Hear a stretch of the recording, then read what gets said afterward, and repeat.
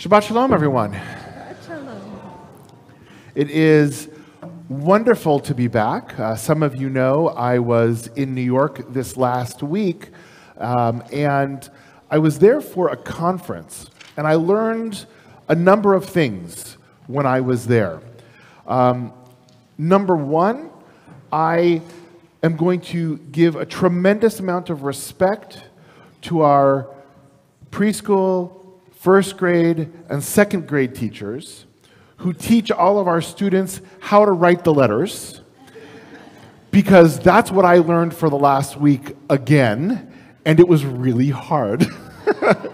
I was learning how to actually write a get, to be a sofer, to be a scribe, and writing the letters with a quill, learning that all over again when I thought, oh, I've been writing these Hebrew letters for a long time, no problem. I had to start literally from square one and learn all over again. So that's number one. But number two, what I learned when I was in New York in all of this process is how important names are. Names are incredibly important. And it's not just the name that we were given, right? A little bit later on, Ariella is going to be called up to the Torah, and she's going to be called up by her Hebrew name. It's a name she was given. But it's also the names that we're known by, right? So Rabbi Ern called Ariella Ari. A lot of people call her Ari. So is that her name? What does it mean when we call Ariella Ariella? And what does it mean when we call Ariella Ari? There's an intentionality behind these names. There's an intentionality behind how we're known and what we're called. And that recognition, I think, lifts the first part of this Torah portion up to utmost importance. Let's look on page 351. In the Chumashim, in the red, I can't say red books anymore because they're all red. In the larger red books, in the Eitz Chaim Chumashim. The beginning of our portion that we're going to hear, right? God said to Moses, I am Adonai. I am God. And I appeared to Abraham, Yitzchak, and Yaakov, to Abraham, Isaac, and Jacob as El Shaddai. But I did not make myself known to them by my name, Yod-Heh-Vav-Heh Adonai. What's being said here, right? God is telling Moses, I had a different name for Abraham, Isaac, and Jacob than I have for you. And I want to ask the question today, and I want us to think about, well, to quote a great author, what's in a name, right? What's in a name? What is the difference between these names, and why is God making this moment such an important one? What do we think? What's in a name? Say it again. Uniqueness, right? There's a unique way of referring to you. And even if somebody has the same name, right? There's ways that we identify who we're actually talking about. In the modern world, we use last names. In the Torah, when we are called up to the Torah, we use our parents' names. Good. What else? Marge.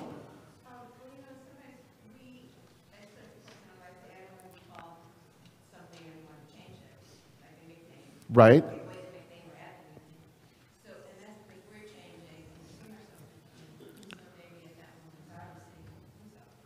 Good. So sometimes we're the ones that change our name. Sometimes other people change our name, right? If you go to if you're in any military, but especially the Israeli military, you're going to get a nickname, right? And that's usually what other people call you. But sometimes we change our name, and maybe it's how we see ourselves. Maybe we've grown up. We know some people. Debbie and I have a friend who we know as Danny. But now, as an adult and as a professional, he goes by Dan, right? Because Danny, that's what we, it's a kid's name. It's a kid's name. Deb?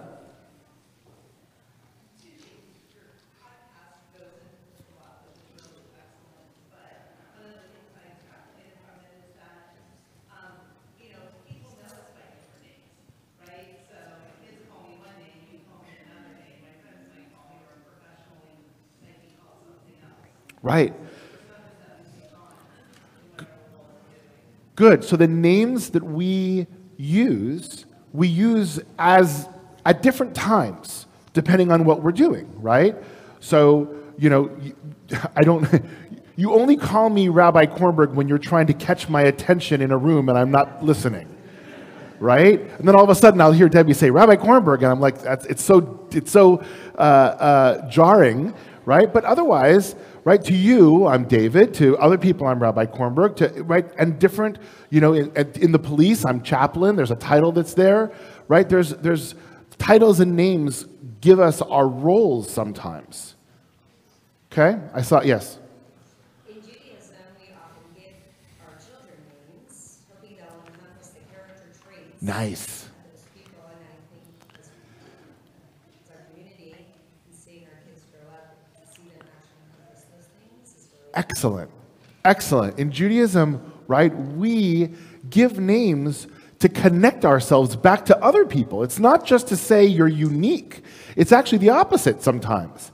To say, we hope that you have the same traits as this other person that I loved or that was generations beforehand, that we want to maintain that connection. So names create a uniqueness, but they also create a connection. They do both. Moses stole my idea, but just kind of extending on that concept, his relationship to Abraham, Isaac, and Jacob is going to be different than his relationship to Moses. And Yod-Heh-Vav-Heh is, my understanding is it's kind of, it indicates past, present, and future. Good. And so Moses is the future. And so I think that's, one approach to understanding the name. Good. How God is choosing to call God's self here is indicative of not only the relationship and not only the role, but the name actually means something in and of itself. And Yod-Heh-Vav-Heh, there is a tradition, which I'll read in a second or two, that talks about Yod-Heh-Vav-Heh has all the letters for Hayah, Hoveh, V'Yeh, past, present, and future. Was, is, will be. It's that attribute of God, right? Whereas El Shaddai is actually a very different name, which we'll hear about in a second of where that comes from. Anybody else before we get into some of these texts? Karina.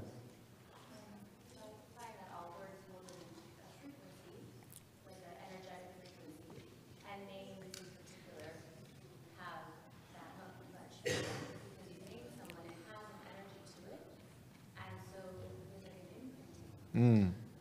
So depending on what you were named, just to like the point and you see them become those things, you're almost creating it and calling someone that, or they call themselves that. So I've noticed the people that are uncomfortable with their name having to change, they do change it because it doesn't match Who they are. their teaching, Mm-hmm.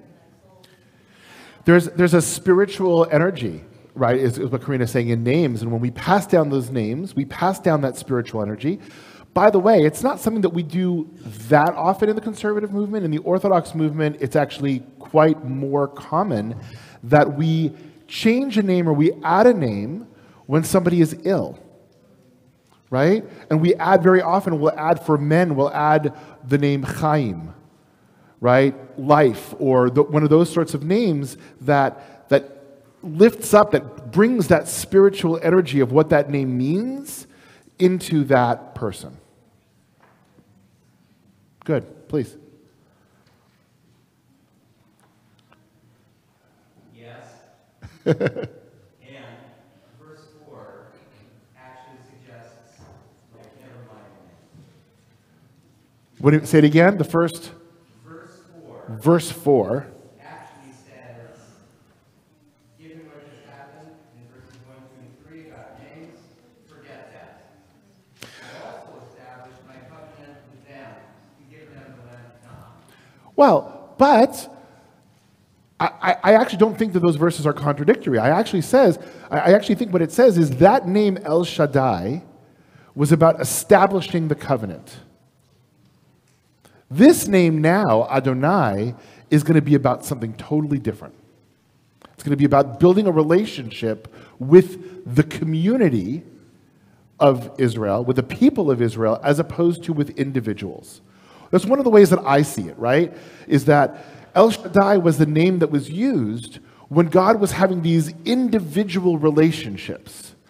But now, and if we look back actually to chapter 3, this is a conclusion of a conversation that Moses and God had, because when Moses was at the burning bush and God said, okay, I'm going to send you, they're going to say that Moses said to God, well, what's your name? Who should I tell them is sending me? And we have this cryptic, Ehyeh Asher Ehyeh, I will be that which I will be, right? And that's the beginning of this changing of the name, and it's about the community now as opposed to the individuals. The nature of our relationship with God is changing from this familial relationship, tribal relationship, to peoplehood, to a much different relationship that we have. And just as we've said, the name change will allow that to happen, or might allow that to happen. So a couple of sources to think about as we look at these names. Ovadia ben Yaakov Sforno, one of our commentators, actually says very clearly, a name describes the individual features of a person. Right? You can learn about a person through their name.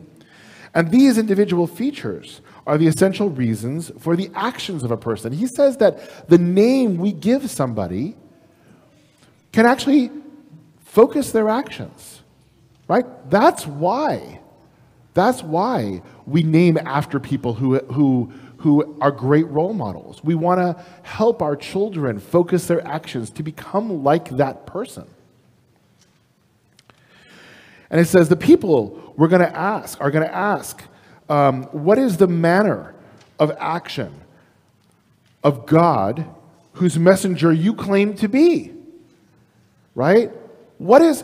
You are God's messenger. Well, by the name of God, I'm going to learn something about you. What name is God going to be called when God sent you to free us? And so, I'm going to just jump ahead here for a second. The second source I want to bring is from Exodus Rabbah, and this talks about the names themselves. God said to Moshe, you wish to know my name? Right? You want to know who I am? This is actually referring back to chapter 3. I'm called according to my deeds. God said, depending on what I'm doing, my name is going to change. Sometimes I'm called El Shaddai, Tzvaot, Elohim, or Yud-Heh-Vav-Heh, right? When I judge creations, I'm called Elohim. That is the name of judgment. When I'm waging war against the wicked, I am called Tzvaot, which comes from the same Hebrew word as tzava, army. When I suspend punishment for a person's sins, I am called El Shaddai, which I actually love, thinking back to all these sins that the patriarchs did, that God had to say, okay, you guys are learning, let's figure this out. I'm going to be El Shaddai. I'm going to suspend punishment for all of that. And when I'm merciful towards my world, I am called Yud-Heh-Vav-Heh. So again, we see this idea of God as an individual God, as El Shaddai, and God as a communal world God in Yud-Heh-Vav-Heh.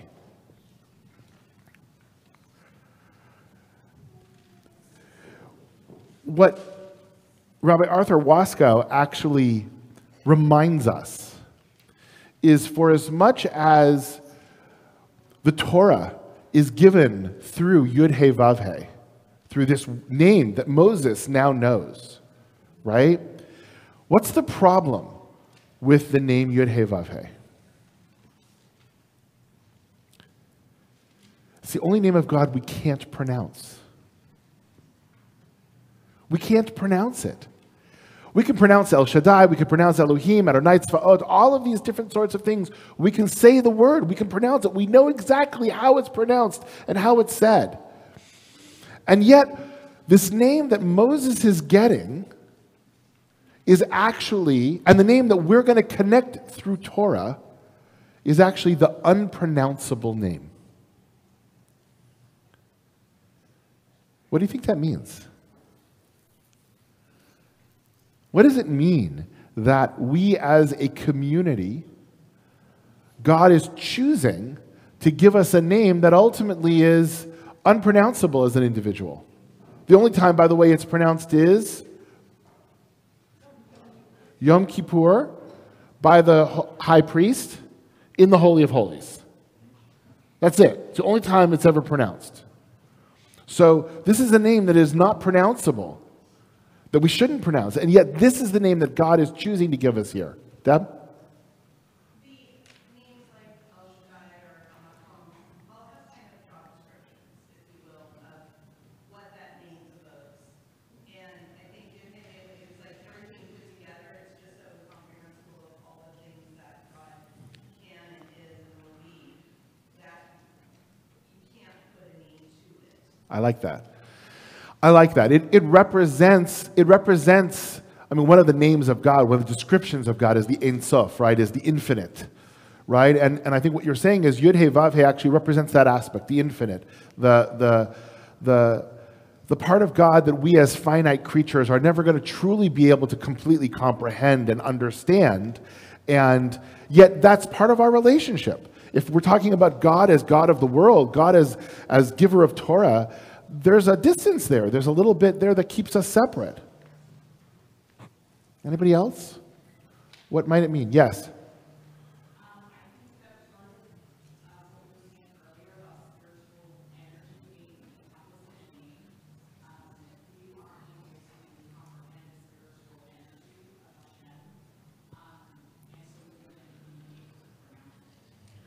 So it, at a certain point in time when we're trying to describe human beings, we can get a good picture of that. But when we try to do that to God, it's impossible. And therefore, this name represents that impossibility. I'm going to give one more option, or one more thought for us to think about, and then we'll go to the Torah reading itself. Up to this point in time, we have interacted with God as individuals. Every patriarch has their own relationship with God, and it's been an individual one-on-one relationship. Now we're making the switch. We're making the switch to us as a people. And yes, Moses is the intermediary here, but maybe what this is saying to us is that in order to discover God, in order to find God, we actually have to go to other people. We have to work with each other as a community to create that relationship, as opposed to saying, I don't need community, I don't need anybody else, I can have my relationship with God.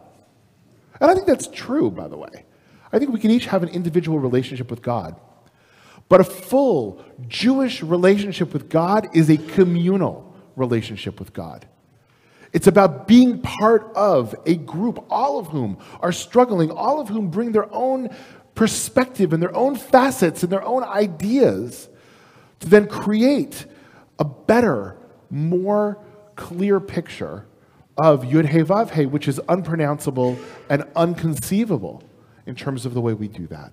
And so we work together. And that's what God is saying here to Moses. I'm sending you to be part of this community.